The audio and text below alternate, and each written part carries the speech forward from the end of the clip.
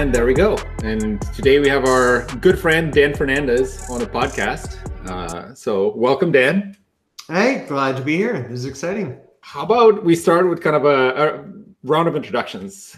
Who you are, what do you do? Because we know you, our audience doesn't. Yes. Sure. So my name's Dan Fernandez. I've been doing kind of developer-focused stuff for, I don't know, probably like 20 years now in a variety of roles. So while I recently joined Salesforce as their vice president of product for developer services, and that's everything from DevOps tools to our recently announced Code Builder tool, which is a partnership with Microsoft to do code spaces, rebranded Code Builder and specifically targeting Salesforce development. I've been working on a number of things. So that includes like online experience for developers, which was kind of my previous role at Microsoft, reimagine our online dev experience, unify the way we work with technical audiences, reimagine learning online, and unifying and co-authored our DevOps strategy. And all things in the middle, and then other areas where, worked on kind of core product management. So I was the third product manager for C#. I was the lead product manager for Visual Studio Express and wonderful Popfly, the Azure SDK tool lead, where we did a number of things from Azure SDK, Azure Resource Manager, remote debugging, Docker tools, Visual Studio Code, what was known as Visual Studio Online and is now rebranded as Azure DevOps.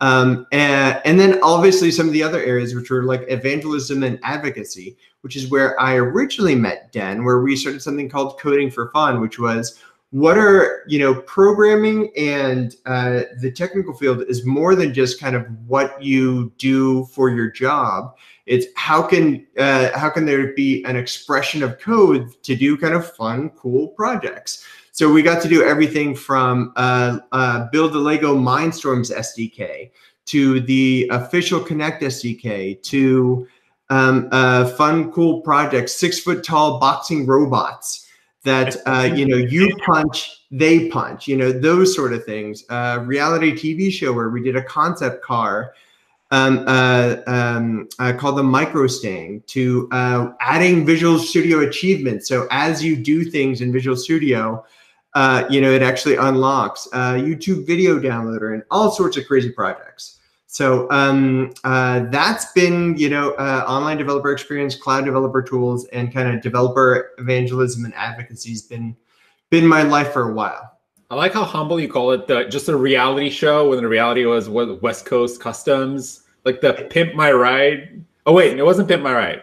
Was it? It was the same people from Pimp My Ride. Yes. They just decided to go independent for monetary reasons. They were in a contract where they kind of didn't own their destiny. So that's fantastic. I like that the humble just call out. I was like, that's just a reality show.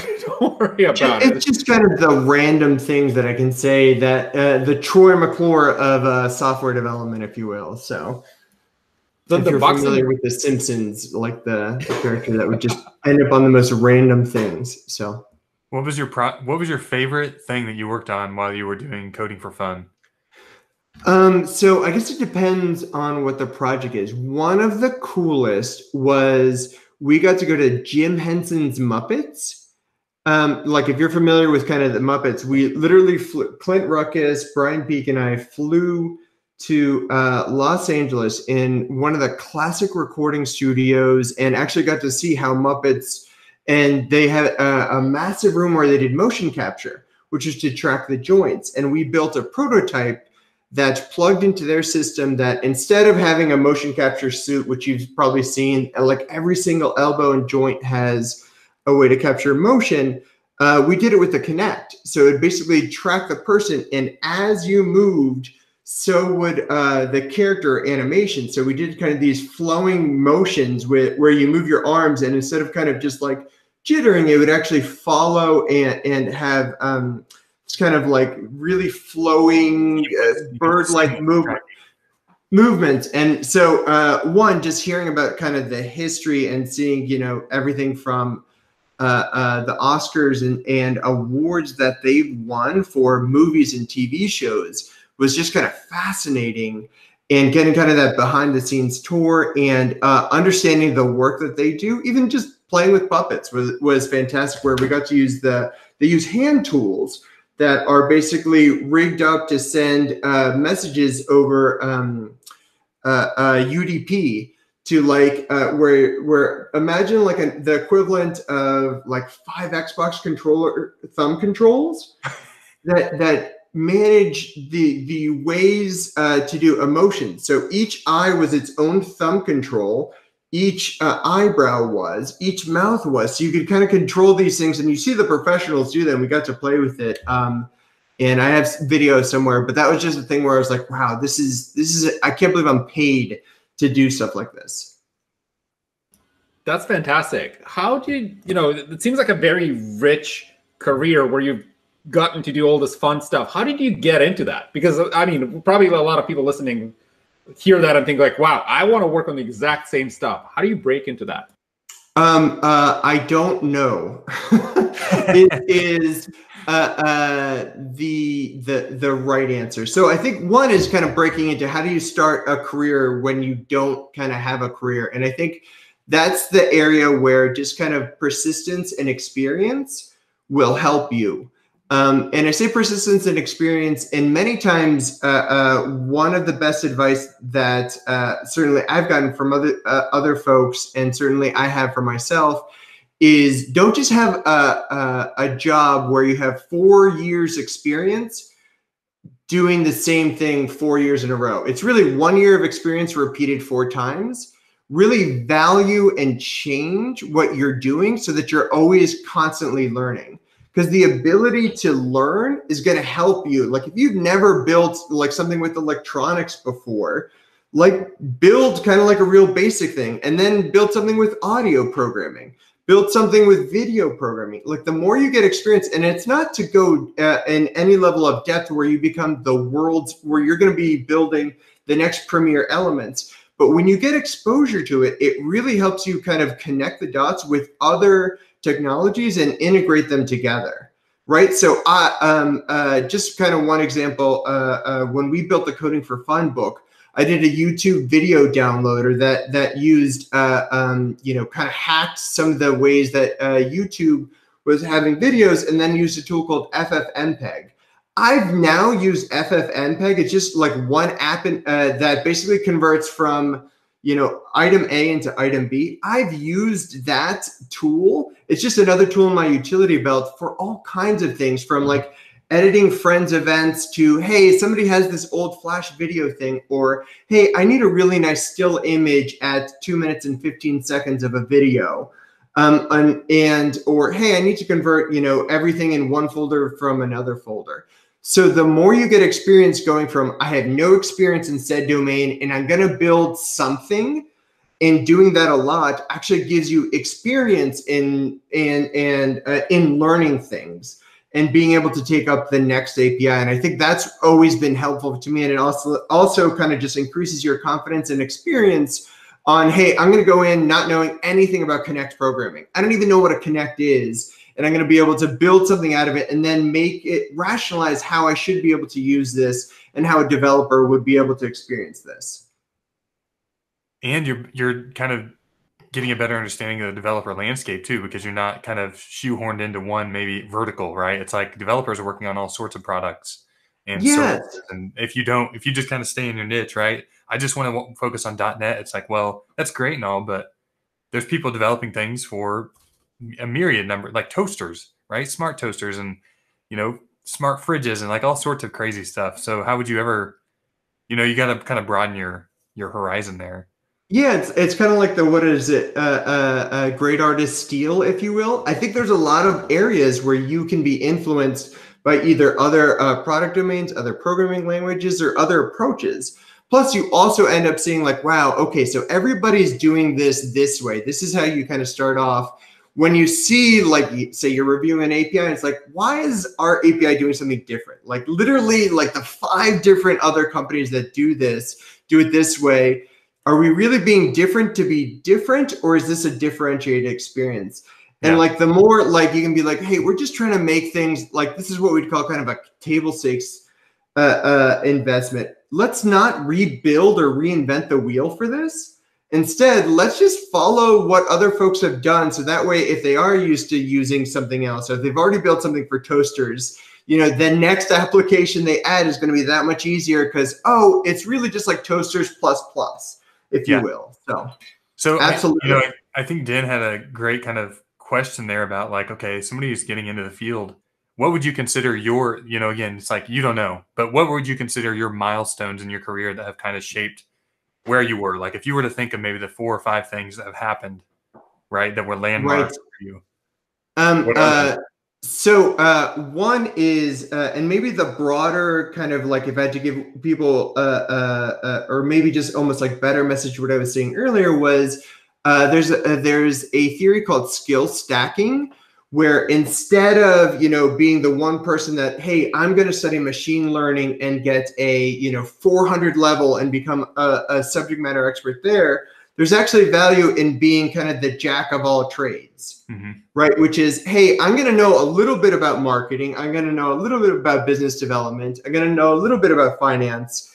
And similarly in technology roles, like some front end experience, some user experience, some database design, ER diagrams, and so on and so forth. And you gain that area where you kind of have that experience. Gives you a better story. And I think that's certainly been, if I had to think about what probably helped me get to where I have been, it's by having that kind of breadth of experience. So, and this doesn't apply to just technical skills or something like finance, which is more like job skills, but also to the soft skills, which is there's great books on pragmatic writing, which is how do you write in a non-obtuse way? How do you make sure that your language is as approachable as possible, that it's super clear business oriented writing? And if you become, one of the things that we're certainly seeing in product management is people like drive clarity in what your messaging is. Yeah. If you can tell me something like, hey, we want to do this, we will become the best X for Y in 3 years. Like that's really clear. It's a vision that people can get excited about, but sometimes people can't get that and they kind of focus on the way we're going to do this is connect up, the U curved tube to the right side thing, and they just get too washed in the details.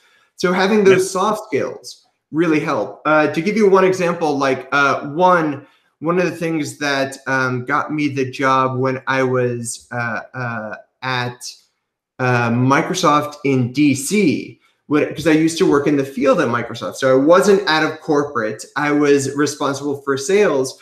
I did a killer presentation at one of the .NET launch events. It was .NET was coming out in Visual. This is Visual Studio 2002. Just to completely date myself. And I did a killer app demo that had sync. I made fun of Larry Ellison. Just the whole thing had the room roaring. And just by luck, there was a Visual Studio product manager named Ari Bixhorn that was in the room, saw it and said, I killed, and this person would be great to join the team. And that led to me interviewing and getting the C# product manager position. So it really is helpful. It was like a serendipity moment. Like you happened to be there and be talking passionately about something you knew about. Maybe you weren't a subject matter expert, but at least you were talking about it in a way that moved him, right? Yeah, and I think the key is rather than me focusing just on, let's say, looking at code or writing code, it was, hey, how do I become a great presenter? How do I, and part of that process was I was going into accounts day in and day out and having the real world experience of trying to convince people that were Java shops to see the light of .NET. So you're literally practicing every day, just like an athlete. You're going in there and you're having to practice that every day. And probably there was failure, I'm sure. Yeah, and you get to know kind of what works and what doesn't. And that's one of those things where sometimes people go, wow, I'm just not a good speaker. Nobody really is to begin with. I think you can find kind of like a good mentor to go with and really just start just start talking at user groups. Start talking at kind of smaller, and then like, you know, you go from like local to like a regional event to, you know, kind of these national events, and building up that like confidence level, right? You tackle the small things and hit those goals. And then I also love that you brought up the fact that writing is so important. Again, like for PMs, clearly articulating a vision, even design and product design, it's really important to be able to write well now, because yeah, you can make a great visual or like maybe a user story or a flow, but you have to be able to still talk about it intelligently. And like, it needs to be TLDR too. Like people don't have, people don't have a lot of cycles they want to spend just focusing on reading a massive document. And I think that kind of carries over into presentation skills as well. You have to know, like, what's the thing you're going to say in 10 seconds that matters and shares a vision, right? And like gets people excited about what you're going to work on.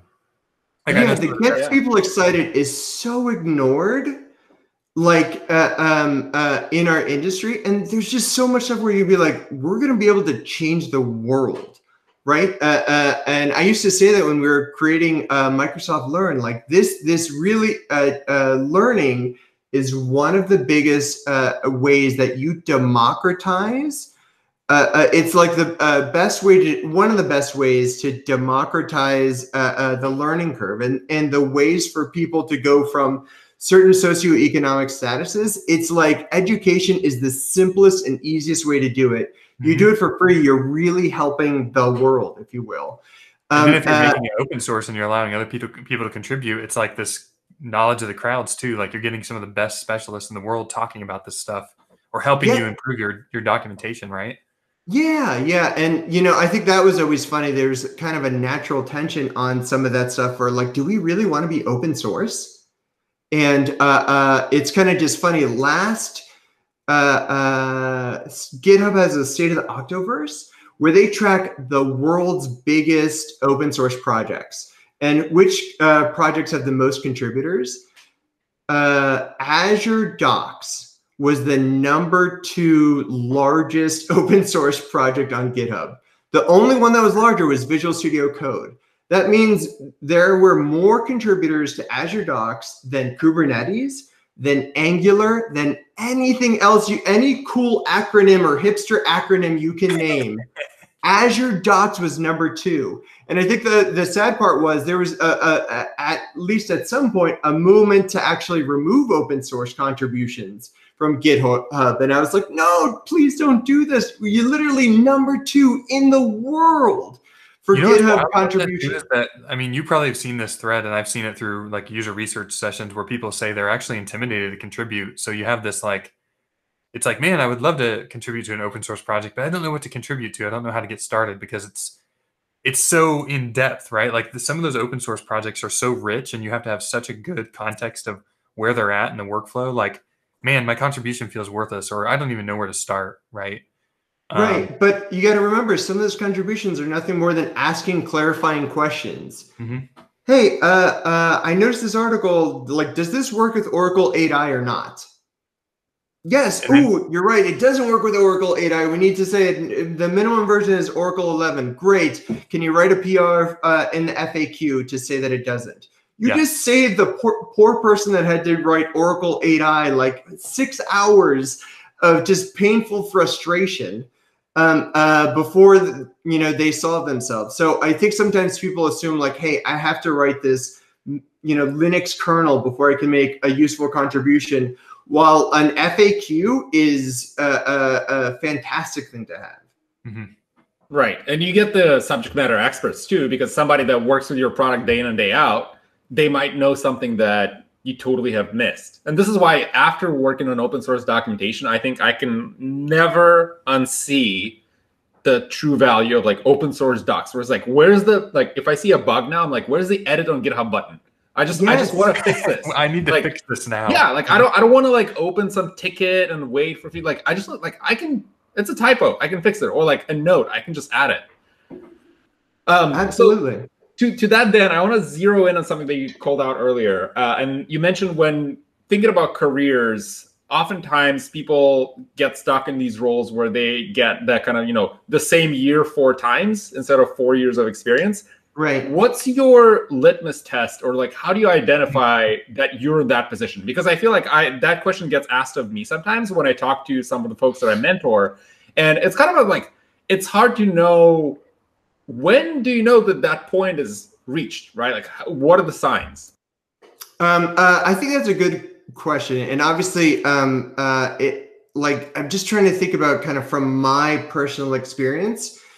It's like, if I notice a lot of the things that I'm doing, I'm not like having to either do new research or like Google new things, or like even kind of the team has drifted off into incremental improvements that aren't necessarily have kind of the same level of impact as before. Those, I think, are areas where you go, because you want to have sometimes also the right balance where you still have some ways to learn. And are there ways, and I think the other way is, even if you do feel that way, are there ways that you can almost like tilt or just change your job subtly so that you can learn? Hey, I do love my job, but I'm not necessarily like learning something new. In fact, I'm still bringing things that we had 18 months ago to market because we had a massive backlog. Well, great. Are there new practices that you can do to, say, validate said feature? Are there new ways that you can think about, like, hey, what's the revenue opportunity that maybe we aren't looking at this thing? So applying kind of new skills, like how would I I've had this feature in the backlog. We know we want it forever because we did customer development. What are the things that I can do to like apply data science or machine learning to make understanding the adoption of this feature even better, right? So it's like, great, I'm gonna now put on my thing as my personal learning plan to learn better data or data analytics capabilities so that I can have a better understanding of how this project works. So even if you are kind of stuck, I still think there's ways to just kind of like, are you really like learning in all the different facets where you can take this as an opportunity to learn data-driven planning or KPIs or those sort of things. So it really is on kind of you in some cases to do that. And in some cases you may find yourself like, okay, I really am just being asked, no, we're not going to do any of that KPI stuff. Like, no, we're not going to build, a conversion funnel. No, just do your thing, check your email, and that's where you kind of realize. And I think the other part is you might find yourself kind of internally bored, right? Like, hey, I'm checking Facebook or Reddit or whatever social network thing way much more than I want to, and it's part of me. You're whether you know it or not, part of your brain is already answering the question of, are you bored or not? You're a great person to talk about this because if you look at your career at Microsoft, it was a long one, and it almost seems like you had to become somewhat of a Renaissance man, like in your career bend, right? Like you're having to constantly morph within the company and move around to different projects that get you excited, right? You're passionate about it, like you said. You're looking for that, like, what's the next big thing I can help with? It's not like I don't want to work on those incremental projects, tiny little incremental improvements. It's like, am I still hitting that same thread, like that gets me excited? Right. You did it in an organization, right? So Microsoft is a huge org.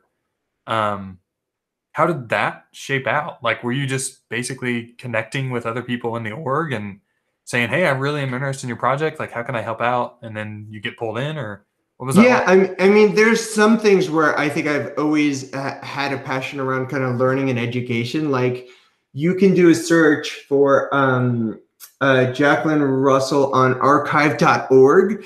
We had a beginner developer learning center in like 2006, 2007 that had learning paths, right? Things that like were relaunched again in 2018.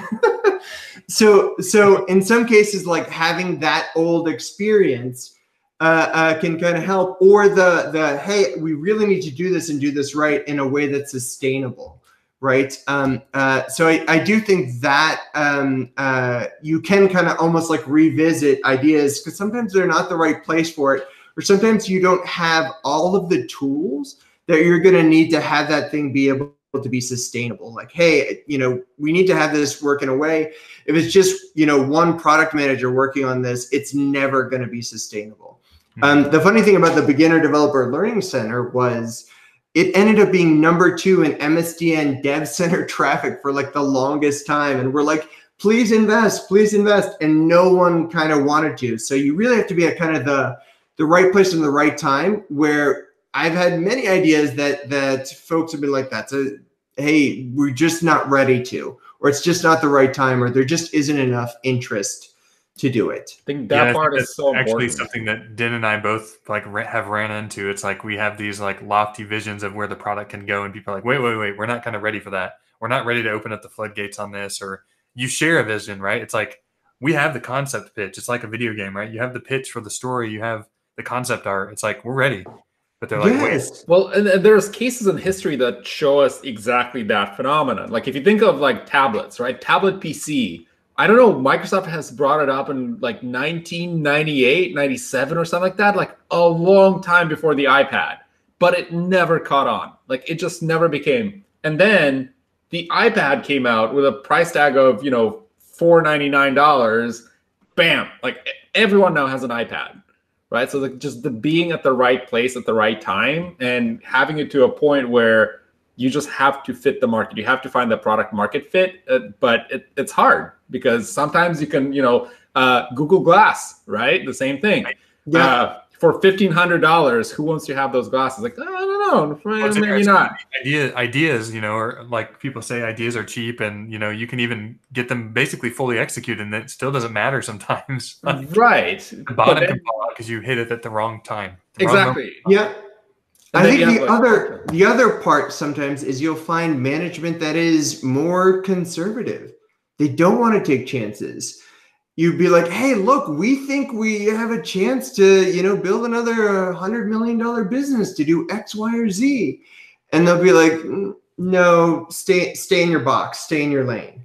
And I think that can be really frustrating for folks who are like, wow, we have this big vision and we just talked to these other two folks and the customers validated this and it's all like, go, go, go. And you find that where folks just almost will say no either by default or don't have the courage or the audacity to think big enough. And I think that's always been like one area that's been kind of a frustration. But part of that is kind of selling folks over. There was a book I was reading just recently called Call Sign Chaos. And it was by James Mattis, who's talking about like he led the invasion into Baghdad. And like literally while they're like just a couple miles outside of Baghdad, he's been told by his superiors to stop. He's like, are you? Yeah, yes, I know that. Are you kidding me? Like, we're going to get shelled here. I can't even protect these people. And like, now this has to go back. Like, I can take over this city right now. We can stop all of these issues right now before they happen. And it's like, well, we got to go talk to upper management, just sit tight. And it's just like, in some cases, I joke is like, oh, just, this is so painful. I can't believe like we're even questioning this great idea. Like, that could be done with minimal effort or, this partnership or whatever it is in kind of a non-life or death situation. Yeah, you get into that. Yeah, you get into that place of complacency. It's like, why would I want to be on a team that's just complacent to optimize an existing funnel? When we could take these big steps forward. Right. Let's do some big risk, especially if you're at a big company, right? Like if you're at a big company, I feel like you have a deep pocket and you have a lot more resistance to the inertia, right? The organizational, like when there's this book that I've read, the Innovator's Dilemma, right? Where they brought up the examples of back in the day, like hard disks, right? When the new smaller hard disks were coming out, the companies that were the best positioned to produce them would refuse to innovate because they're like, well, we have the stock of hard disks that we need to sell of a certain format. It doesn't make sense to sabotage ourselves and create a new business line that's going to then make us lose this stock. So they would be kind of force themselves to stick with this old technology while others more nimble companies just like go. And they got taken over. It was like Kodak, I think, with digital cameras, the same way, right? It's like where there's digital cameras emerging. They're like, no, we have all this film to sell. There's like, that's going to sabotage our own stock. Why would we innovate? And that was their undoing. Yeah. There are unfortunately way too many examples of that kind of in the industry, or what people not even realizing what their real industry is. We're like, oh no, we're the print photography person. Like, no, you should be the photography thing, or just like stepping back and think about what the more holistic view is, and moments, right? Or like, we are an experience company. I think that's what Apple does a really good job of, right? They like sell you on emotion. They're not selling you a piece of a glass hardware, right? They're selling you like, we're cool, and like when you use our products, they're really easy to use and like kind of sexy, and like they're awesome, right? Like you feel good using them. So they're selling they just work. Like I said, a phone. Like, you know, somebody can go get a Google phone and. But this is to Dan's original point, right? Of like, they communicate that really well, because imagine if they came out as like, we brought the new communicator device that enables your business productivity and you can get email faster. It's like, that would not resonate, versus like, you see the earlier like Steve Jobs presentation where, you know, here's a phone, doesn't have any apps. It has like the calculator, but you'll love this. And you kind of see that experience and that polish, and you're like, yeah, this resonates with me. But I can imagine just how much research they've put into crafting like the exact wording, the exact presentation of that, you know, 5 minutes of however long that iPhone was presented on stage. Yeah, absolutely. They care about all the details, and it shows. Now, Dan, like tying this back to, again, you're focused on developer experience, and it sounds like you've been doing developer experience for a long time. So there is emotion with being a developer and like designing and building products for developers, and looking at something like Azure, right? Azure SDK, like how do you put emotion into that? Like, how do you make that exciting and like fun for developers to do their job? Like, what was kind of your, like, what did you keep in the back of your mind? Like, I want to make this a good experience for people. Yeah. So I think the things that we talked about, and some of those became reality, some of them didn't. But like, how do I make everything that I'm so used to on my local experience just work in the cloud? So for one of the things, and I don't think this ever shipped, was F5 to the cloud. Imagine like today, if you're a web developer, what you basically do is do a save and refresh, right? What if that was your experience, but instead of refresh to, localhost, it's refreshing to the cloud? Like instant app deployment, you don't have to worry about it, and everything you're doing is kind of in the cloud. And depending on who you talk to, they either thought that was like fantastic, or wow, we should totally do that, and it's really exciting, or like, hey, this is a toy, I'm not going to really use this. And it really depended on what their previous mental model was. Yeah. Anybody that was kind of using like web development and kind of say it was Express or Node.js or any of these tools that in many cases would basically look at your app and then automatically update it on save on refresh. Or they're watching, like right? Watchers. Yeah. So they were like, that's exactly what you're doing, except you're cloud enabling that. That makes a total amount of sense, and not have to worry about another deployment or this weird kind of separate thing. And I'm also now validating it actually works in the cloud, right? So that whole it works on my machine just works. So and then I think there were other examples that kind of fell into that realm. But as kind of one example, the Docker tooling, right? That was also the premise of it just works on my machine. I can now test drive any piece of software that anybody's built without having it touch my machine. Like, I don't want to install your software. I don't want to install, like, that's really scary. Let me do this thing, run with a simple script, and I can now test drive any piece of software of any type. And same thing, I can also easily deploy my friend's software and not have to, install it or spend an hour configuring it. It's just that easy. And I think there was a lot of kind of love and interest for developers on the Docker side. And then some of the other parts is like, how do you make this fun? Like, one of the biggest challenges we had was, hey, we did PowerShell scripting to automate things. And like, how do you make it that exciting, right? And I kid you not, I did this for the VP, Julia Louison of DevDiv, which is, hey, it's so easy to make deployments that I built a clapper app. So back to some of my audio programming. There was a Coding for Fun developer whose name is now escaping me, and of course I'll remember it, that had done the Skype voice changer. He had done a fantastic audio. So I literally used his audio library. It's an audio library. And again, I probably just need to look for the person in audio. Was it, say, Mark Heath? Yes. So there was you guys can edit this part. Mark Heath had built a library called N Audio, and had examples that showed when audio gets certain, like basically on the high clip, I use that N Audio library to listen to a clap, and that clap actually started running the PowerShell and did a deploy. And I was like, it's that easy. You just double clap and you deploy your application. And the funniest, and they were like, everybody was like laughing in the room, and it just showed like, hey, this is the power of extensibility of PowerShell and everything else.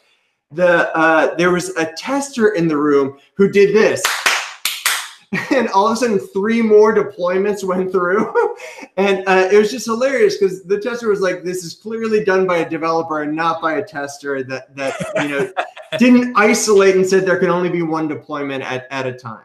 But what a great story. Like, what a way to change like a rather dry subject into something that's like compelling and like kind of illustrates the point of, here's how you can use this technology and have fun with it. Like, yeah, and the point was, hey, there's a million ways you can do this. Maybe your push button, maybe you want to use PowerShell, make it into a clapper and so on, and then like send it back. You know, there's other folks that did things like, you know, bunnies that eyes would glow when the deployment worked and things like that. So you again kind of make it more interesting from that example. You can and I think I ended up using that for a tech ed talk.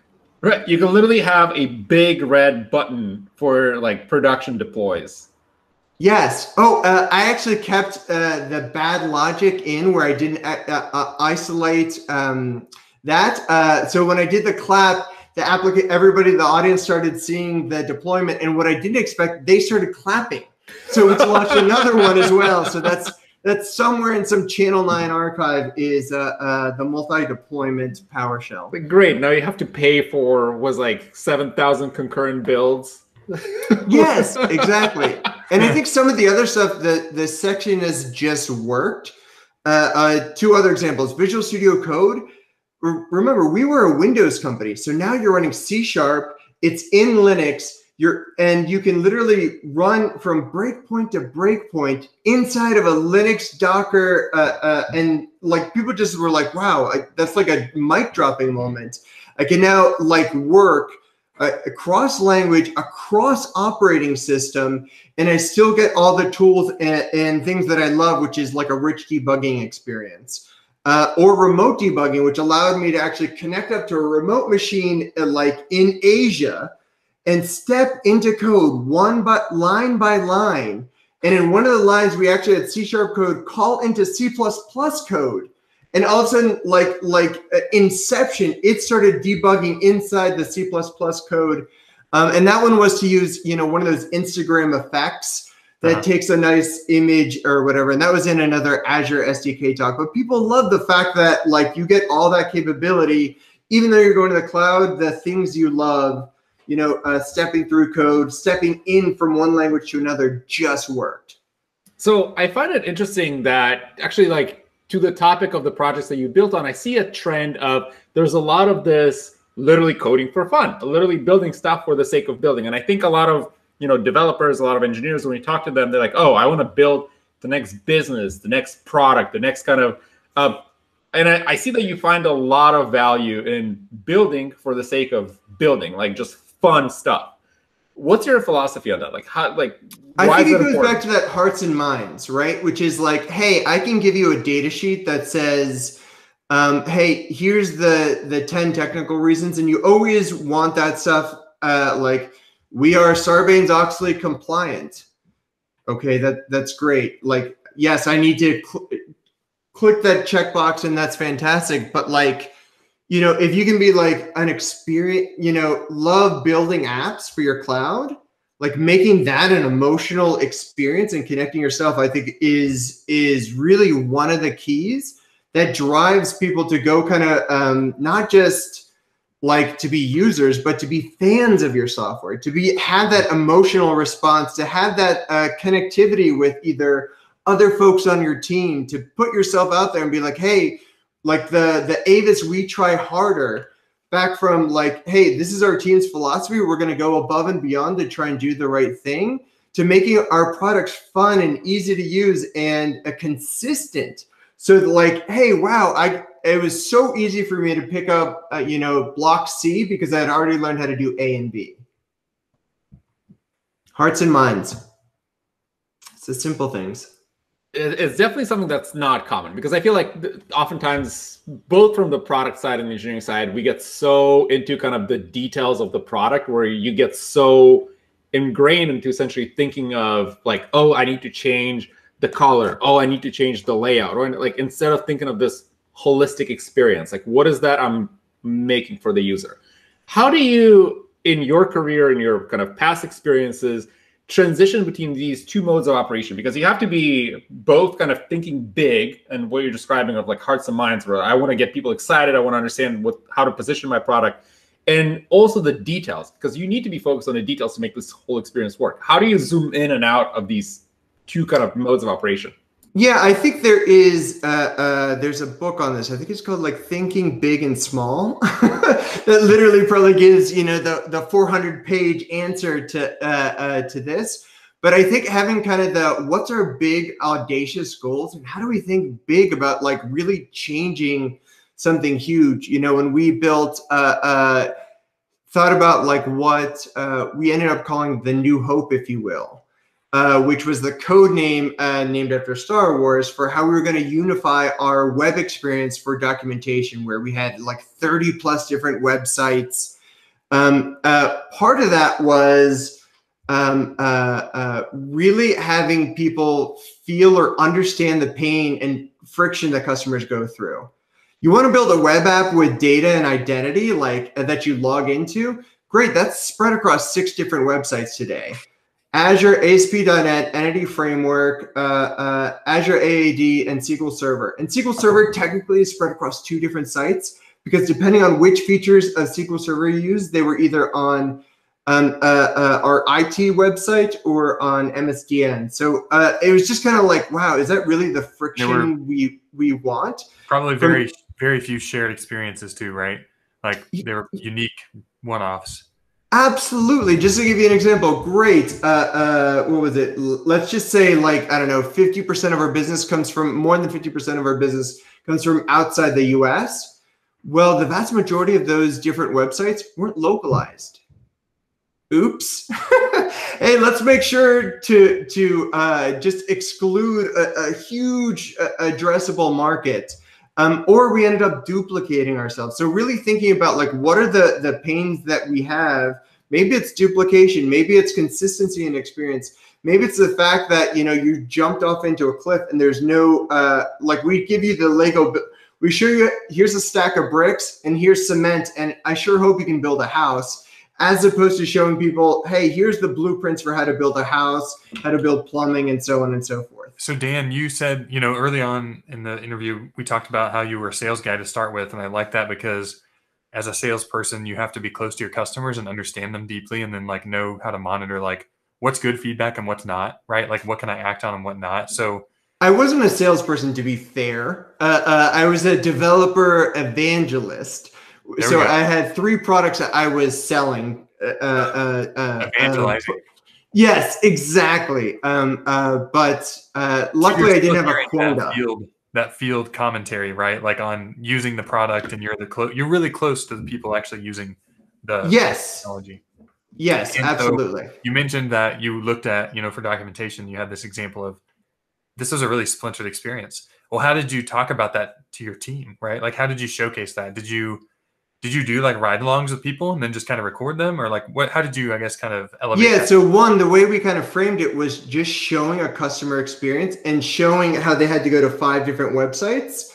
And then it's like, hey, this is just one, like, do we think a website with data that you sign in is a common scenario? Yes. Well, this is what it is, 6 different websites. And then it's like, well, let's show all the interconnections. And you just see these islands of websites going through. And it's like, wow, is that really what customers go through? And another great example is to do like a deck that just shows the friction. Like, okay, I try and sign on this, but guess what? It doesn't take my identity. So I have to go over to this site to go to this identity. But it turns out I can't use a GitHub account if it's built in here. Great. So then I go in and there's some special offer and I want to basically validate the student offer. Well, I give you another real world example. Our Visual Studio tools used to not work with student accounts. So people would think it's like, hey, your system sucks. I tried to do this in my university, and it's because a student account was a different account, and literally the systems didn't work together. So what a turn off for a young programmer, right? Like, or developer. It's like, wow, I don't want to use Microsoft Tech. Right. You just want to kick the tires. You go through step by step in the instructions. It doesn't work. There's no guidance. The screenshots look identical. You would have never known that literally the way your account was built was this friction. So I think that's how do you get people to kind of understand that friction and that pain and even show them verbatim quotes. So we had a number of folks who gave us verbatim quotes, and like a couple of them we ended up hiring, like John Pop and others. So powerful. They're so powerful for conversing with your team. I love them. I think they're amazing. Yes, and it really helped kind of, I guess, get people to understand kind of the goals. And I think this is another area that we talked about, like making sure you understand what business you're in. When we were talking earlier, like, hey, like what business was Kodak in, if you will? I do think like if you build the product and if you could build it in the right way, one of the challenges we had is people kept saying traffic is the way we're going to measure success on documentation. If you build product in the right way, maybe you never need to look at document. Maybe our documentation traffic goes to 0. Yeah. And that's so great because no customer needed to Google our products to get started. And that's you write a blog post about that.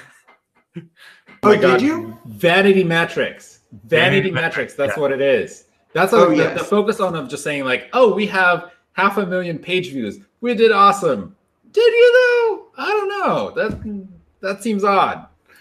Yeah, the key takeaway is your goal is to drive adoption of those other products. If the Azure products were so easy to build applications on, maybe you never needed that extra help in the documentation to get you there. Like the goal is that a customer can be successful on the platform, not that they went and, completed learning modules or documentation. So it's always like a challenge to make sure that you have kind of your right mindset on what that goal really should be.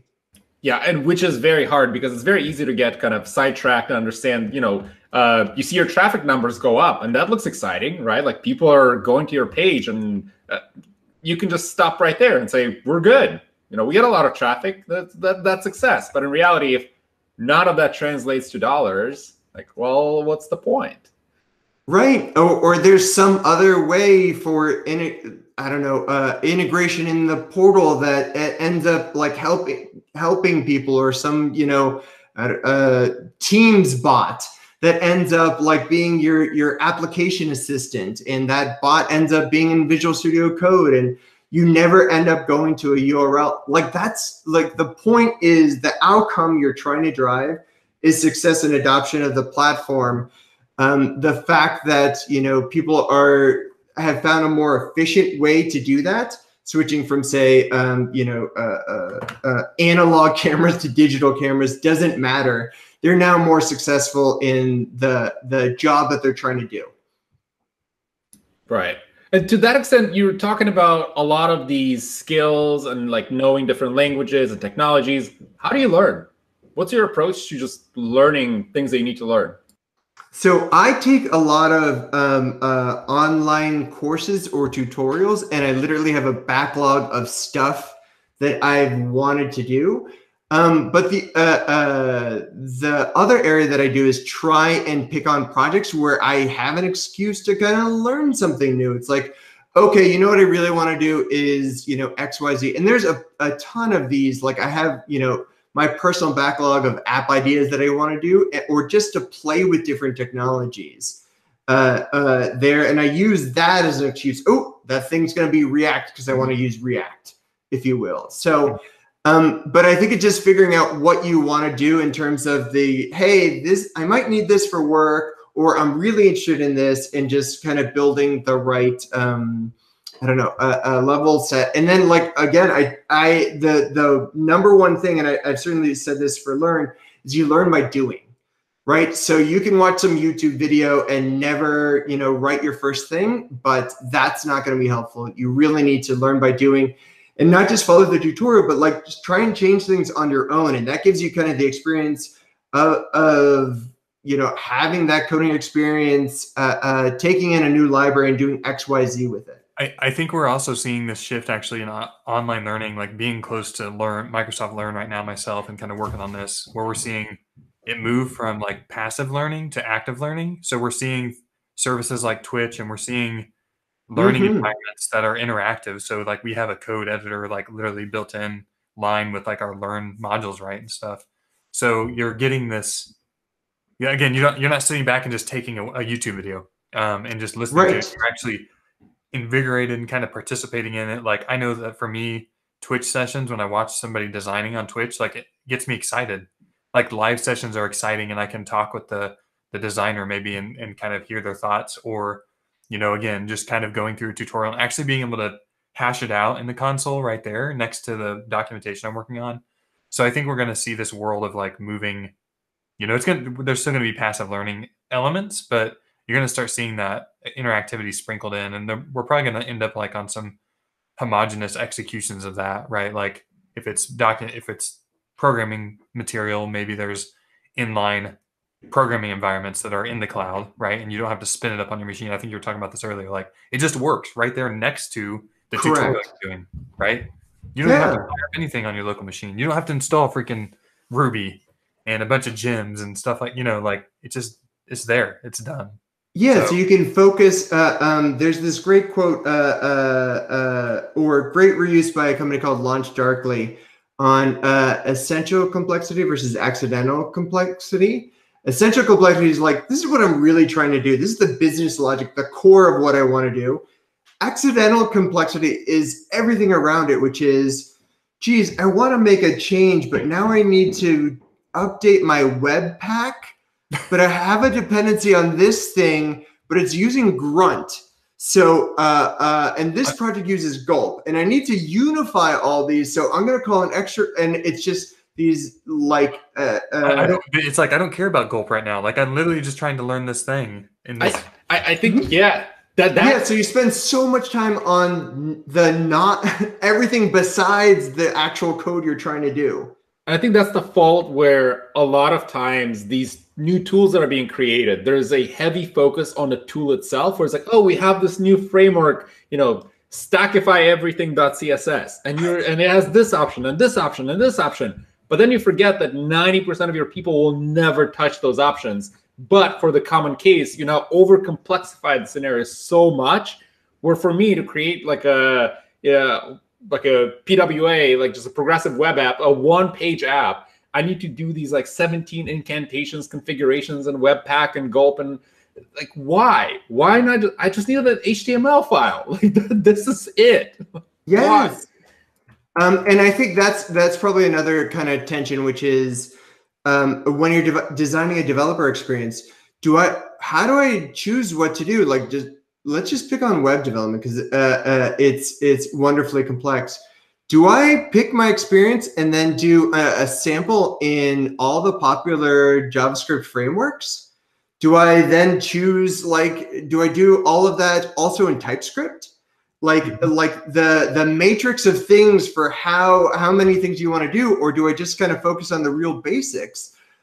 is a challenge. And I think it really obviously depends on how much or what type of your application, what type of application you're building and what experience you want. Like if it's very UX driven, then you probably do want to have it be as reusable as possible. And I think that's always a challenge, which is there's, the trendiness. Web components is now kind of taking off, and there's Preact, which is, the lightweight React. At what point do you make the decisions to, am I going to support this versus that?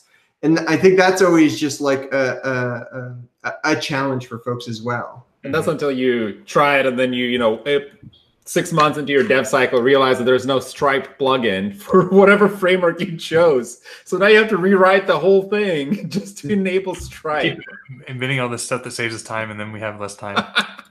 Yes, absolutely. I think that's another area. It's like that complexity versus simplicity thing. In many cases, it's like, yeah, I'm going to take a bunch of upfront complexity to get simplicity in the end. Yeah. Right. So we're actually getting at time. So Dan, where can people find you? What's the best way to reach you? Probably on our dear friend, the Twitters. Hey, Dan, wasn't there a time in your life when you were a blonde? Yes. I stumbled upon a blog post that had I stumbled upon this at work because I was going through archived content on the MSDN tech blog. Oh, no way. There's a photo of you. Yes, it's amazing. And it said blondes have more fun or something like that. Which is probably accurate. Absolutely. So how long's it been since you've been a blonde? Are you going to go back to being blonde someday? I thought about it, and then I was like, wow, I'm just going to be this old man that still has like blonde hair and but then again, like at some point you also just don't give a crap. So there's that, really. Like just be happy with yourself, and there's probably a whole other podcast to do on like when you reach that level of success where you no longer have to like worry about a certain level of things. You do not care. Exactly. And you certainly see it from some folks from that perspective. I just love that. I stumbled upon that though. I was like kind of doing some research, and I was like, wow, this is an awesome post. Just a short little post. Oh, I'll have to What find do you all that. think? And then it has a picture of both of your brunette and your blonde version. So. Oh, that's hilarious. Yeah. If I remember one thing, it was I felt more guilty when I wasn't working out with blonde hair. It was like that whole like, all right, if I'm trying to be conscious on hair, but yeah. So, but be yourself is the other thing. Thank you so much for coming on the show today. So the Twitters, but the Twitters, which Twitters? Twitter.com/DanielFE. F like Frank, E like Edwards. And we should be watching the Twitters for a launch that's coming soon. Yes. A fun project. What a great and totally not obvious lead-in, Dan, to a project Dan and I have been working on called Meeting Shot. So as with all good ideas, it started by buying a URL first, then actually never doing anything with it, meetingshot.com. But it's basically, what do we call it? The fear of missing meetings, I think was the FOMO. And the FOMMO, fear of missing meetings online. And the idea is much like you see people post Zoom screenshots of like, oh, yes, we're meeting with this person, that person. Now you can actually build your own. It has some cool screen capture things, so you can actually plug in, get the real-time capture. Thank you, Den, for that. Or plug in your pictures, so you can be like, yeah, I was on a Zoom meeting with Barack Obama, and you can add Boris Johnson or whomever else you want, and then share the picture online. So it should be kind of a fun thing. And back to excuses to learn, I wanted to learn CSS Grid. So I was like, okay, I'll use this as an excuse to learn CSS Grid. So watch out for meetingshot.com, our faux meeting screenshot generator. I'm excited to finally be in a meeting with the cast of The Office. It's been a long time coming, and finally I can realize my dream. Yes. On the show next time. Yes, exactly. Well, it's been fantastic. Well, Dan, thank you so much for coming over. It was a pleasure. Thanks, folks. Have a good one.